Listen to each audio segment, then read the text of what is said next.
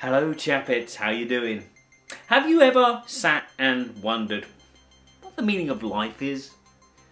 Well, for some people it's plain old 42, but for other people it is a refreshment, you know? But anywho, it doesn't matter what you believe the meaning of life to be. The thing is, we are all in pursuit of happiness. And I'm in pursuit of getting this right on the first take.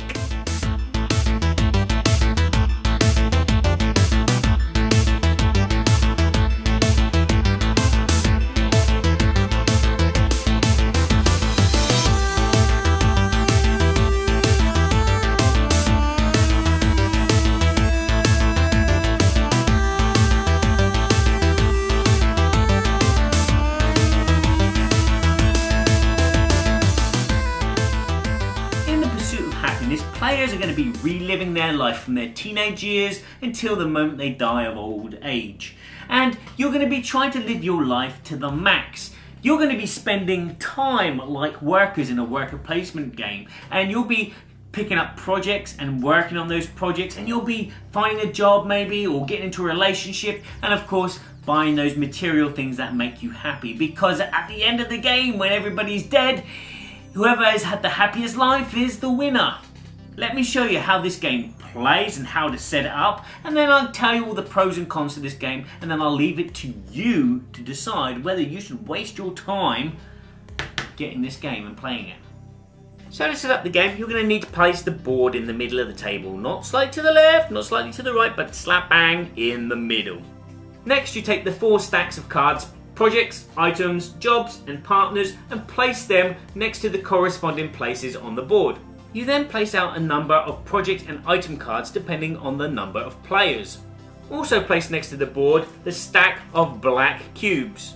Players will need these to mark the level of items that they bought or the level of their job. Also place the money tokens and the 3 types of resource tokens: knowledge, creativity, and influence. Each player chooses a colour, takes the reference cards of that colour, 6 sound timers, and the 3 cubes. The larger of the 3 cubes goes on the 0 on the score tracker. One of the smaller cubes goes on the short-term happiness space in the middle of the track, and the other one goes on the stress track on the blue section with the arrows.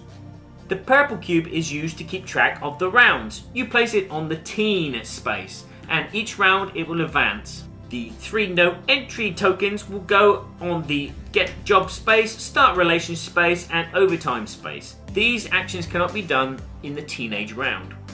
You shuffle and draw 3 cards from the life goal deck. You place these face up for all players to see because these are a bonus scoring round at the end of the game. Shuffle and deal 2 child trait cards to each player. Then each player will choose to keep one of them and throw the other one away. This is a special power that you have during the game. It also has listed on the bottom your starting resources, so grab them now. Choose someone to be your start player, and then you're ready to play. So you're ready to play. How does the gameplay work? Well, very simply. Each player on their turn will spend 1 unity of time doing an action either depicted on the board or on some of the cards that they've collected during the course of the game. After that, play passes to the left, the next player does exactly the same thing until all the players have spent all of their unity of times, and that will signal the end of the round. At the end of the round, there's a bit of cleanup, and then there's a little bit of upkeep to do, and then you're ready to play the next round. So starting with some of the actions on the board, these top 3, if you place one of your unities of time there, you're just basically going to get 3 of whichever of those resources. You can, if you wish, place a second unity of time later on in the game in the same space, but if you do so, you're going to take 1 point of stress. You can also take a temporary job which will get you 3 money. Notice I'm not calling it a resource because it's money. You can also take a project. Placing a unity of time there, you can take one of the cards and place it in front of you. When you take a card, you immediately replace it. The projects come in 3 different types. There are single round projects. When you take one of these, you can choose any of the levels depicted. You place a black cube on that level to say that that is what you've picked. You play any of the resources needed on the left hand side of the box, and you recuperate the resources, money, victory points or whatever, on the right hand side of the box.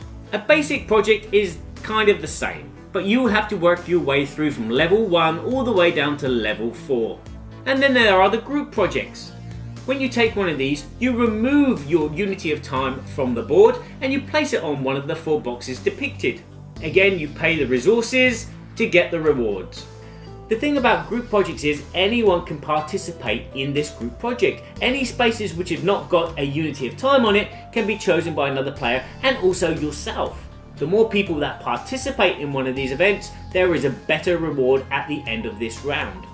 And then the last action here is spend. You spend your money to buy one of the activities or events. Again, you replace the card after you've taken it and you place this card in front of you. These cards are slightly different from the project cards. You can choose whatever level you want to start at, like the single round projects, but later on you'll have to do a level higher if you wish to do that again. The higher level items will have an upkeep cost which you'll have to pay at the end of the round. Whereas the activities, if you wish to take them again, you'll have to take a higher level to the one previously taken. When you use a unit of time in the rest space, you can decrease your stress by 1. You can spend any amount of units of time in the rest space, but you can never decrease stress into a different color. So for example, if I was in yellow, I cannot decrease into the blue. The only way to do this is to have good health. After a while, you'll start to have a collection of cards in front of you, and you can spend your unity of time on those projects to advance them, or to upgrade collections, or to do trips and other things with your activities. You can place any number of time units on these cards, and it won't affect your stress. You won't have to gain a point. When you do, you move the black cube down a level, you pay the required cost either in money or resources, and then you collect the benefit, which will either be in resources or money, or you may have a green smiley face. The green smiley face means that you advance in the short-term happiness track. A +1 in this track means that you will pay 1 less resource when you have to spend resources. Remember, I say resources, not money. And obviously the more short-term happiness you have, the less resources you'll have to pay. Whereas if you go down in the track, you'll have to pay extra. The sun behind the cloud is like the relax box. You can decrease your stress by 1 as long as it does not traverse it into a different color. The only way to traverse a color is to do a project or an activity which has a heart as a reward. What would happen if you received a heart as a bonus? That means good health. You can go back a whole color from wherever you are. If you were in the middle section of the yellow stress track, receiving some good health will put you into the middle of the blue stress track. And as you can see, if you're more and more stressed, you'll have less and less time to play with. Whereas if you're calm, cool and collected and have a very good health, you'll have more time to do actions with. At the end of a round, what you do is you will gain rewards for your group projects that you've participated in. Let's say that 3 people participated in this project. For each token on this card, that player will get 1 interactivity, 1 victory point, and 2 money. The group project is then set aside. You also set aside any single round projects. You collect all of your hourglasses, and then you determine the first player. Whoever has the most short-term happiness will become the first player. If there is a tie, it is the tied player to the left of the current first player that now becomes the new first player. You then reset all of the short-term happiness to the middle, and you're ready to do the upkeep phase. You advance the round marker, you discard all the cards on the board and replace them with new ones. You look at the stress track and see if you've gained any time or lost any time. You'll also have to check out how many projects, jobs and partners that you have in front of you. If you have more than 3 of these, you will gain 1 stress for every additional one that you have. Also, if you have 2 partners, you are going to gain 1 stress. You will then pay any upkeep costs. So if you have a job, partner or any items which require upkeep, which is the little bar on the left hand side, you will need to pay the resources to get the resources or rewards. If you cannot pay the resources, you will lose that card. You gain 1 point in stress and you lose 1 point in short-term happiness. After the first round, you can remove the no entry tokens from the board. You can now get a job, start a relationship or do overtime. Jobs come in 3 levels, level 1, level 2 and level 3. A level 3 job will cost a lot more resources than a level 1 job, obviously. But you can work your way up from level 1 to level 2 by getting a promotion. So you can promote yourself from a level 1 social job to a level 2 social job, but never to a level 2 science job or other job.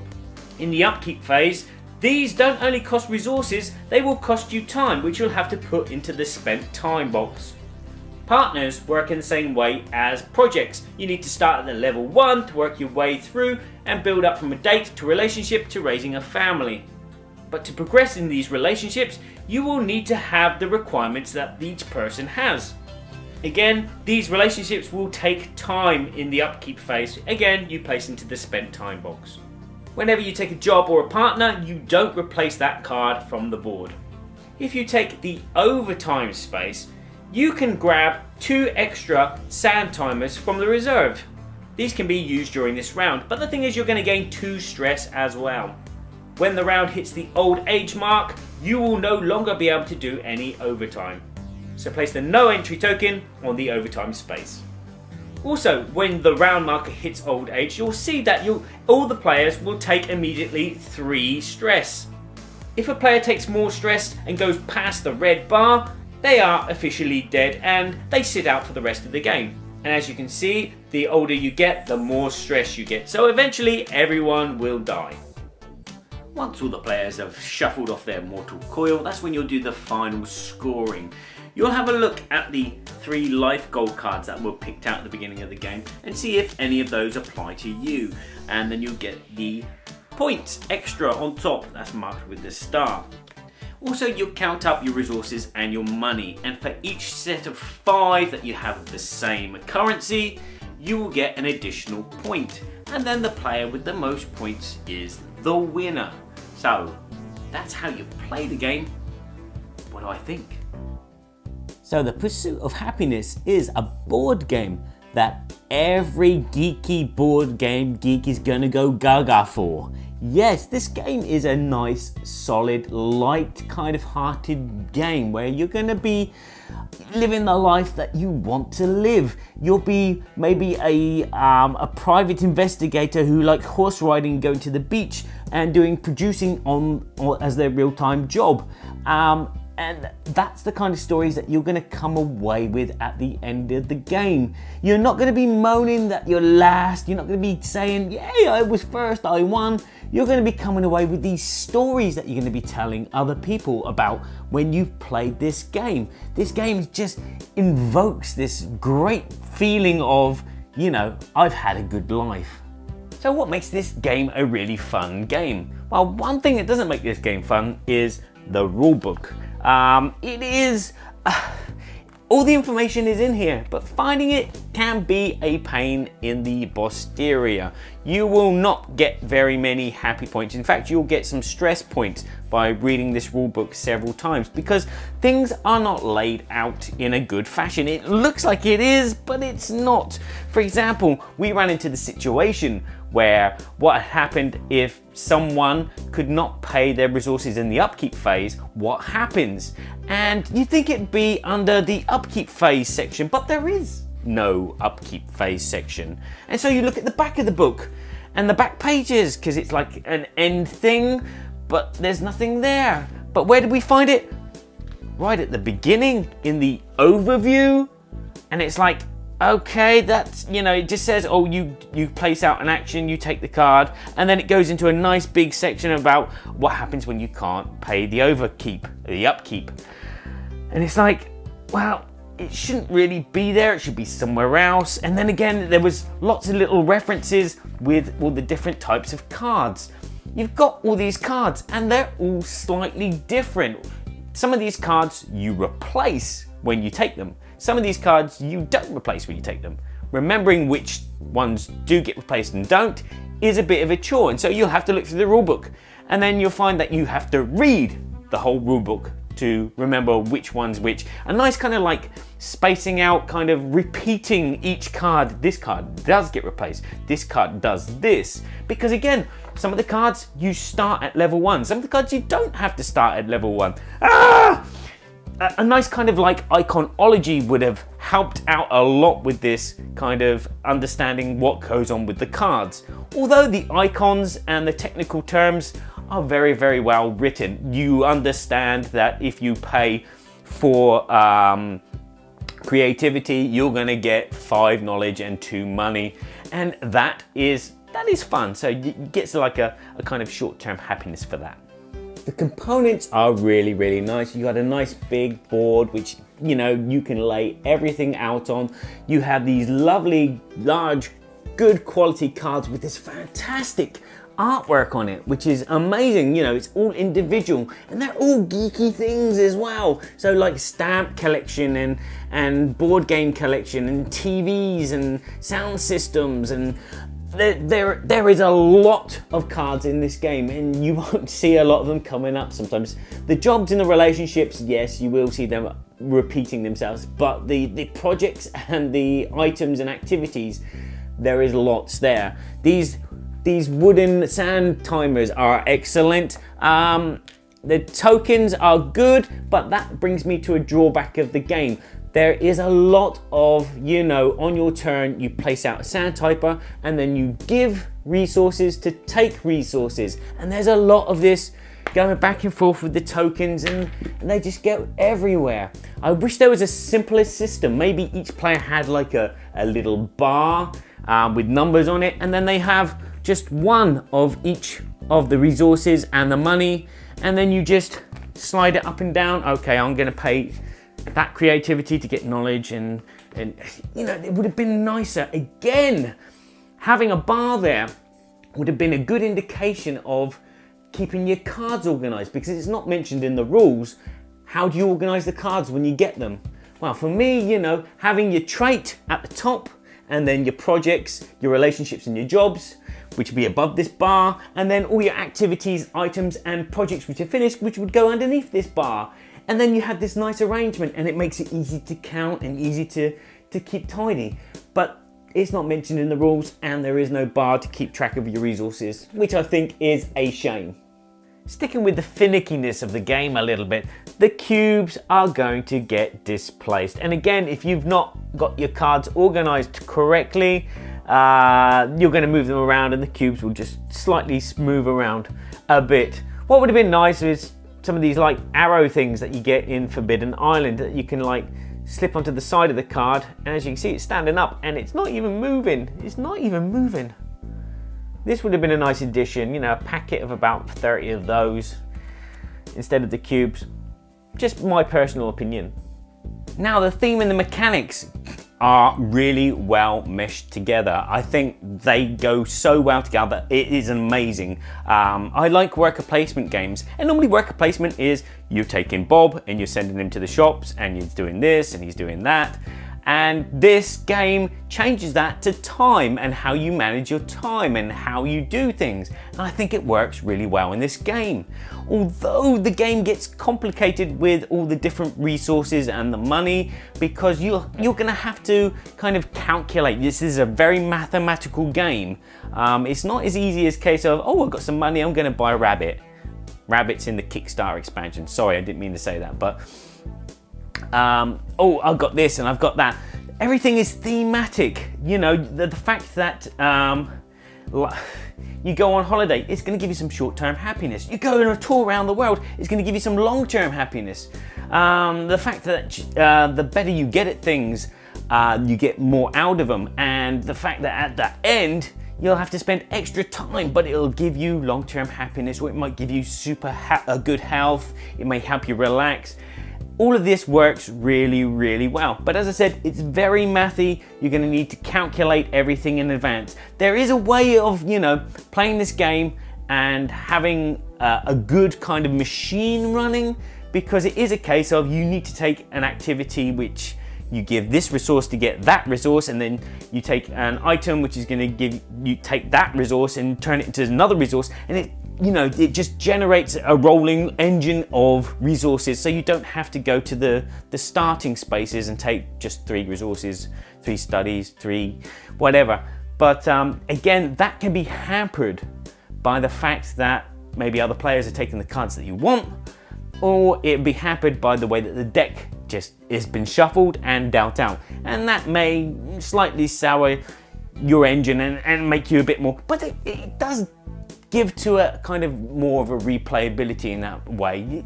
As I said, there are lots of items and projects and things that you can pick up along the way to make your life different. The game is a very tongue-in-cheek look at life, especially from like a commercial perspective. There's no real bad events, there's nobody that steals your car, there's no holiday where it rains every day, which makes you sad. As I said, there are pets in the Kickstarter exclusive. There are also a few other cards in the Kickstarter exclusive which I haven't played with and haven't felt the need to play with.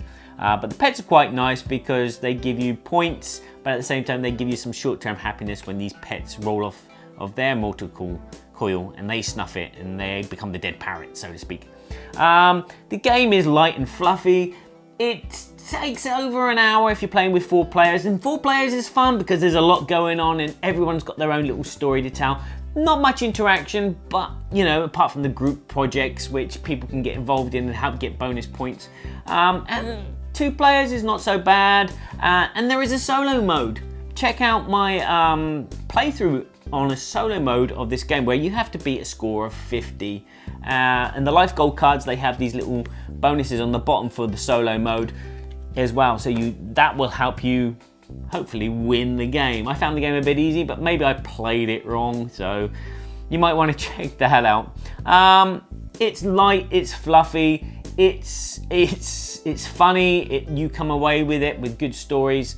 It's an interesting game, well worth checking out. You may only play it once in your lifetime.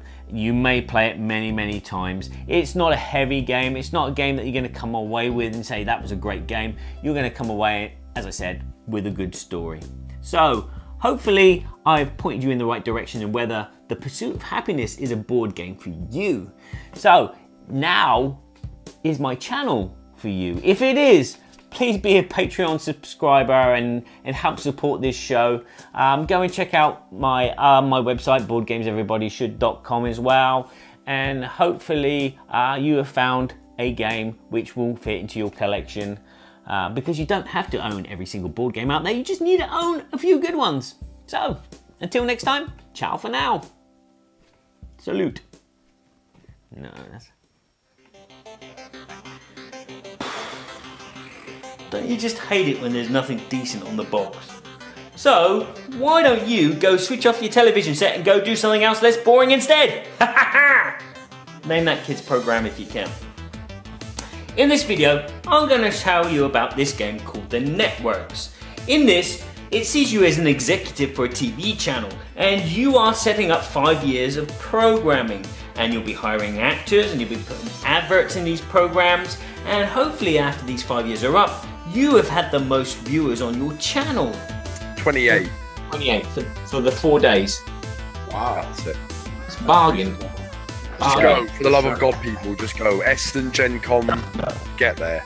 Yeah, yeah, and then you can feel as sick as Jamie does. You can walk away with all the bacterial diseases. That's why all the Americans, whenever you saw an American, they would fist pump you. Well, this is Eric Martin. It's not fist pump, Barry. That's not what you're thinking of.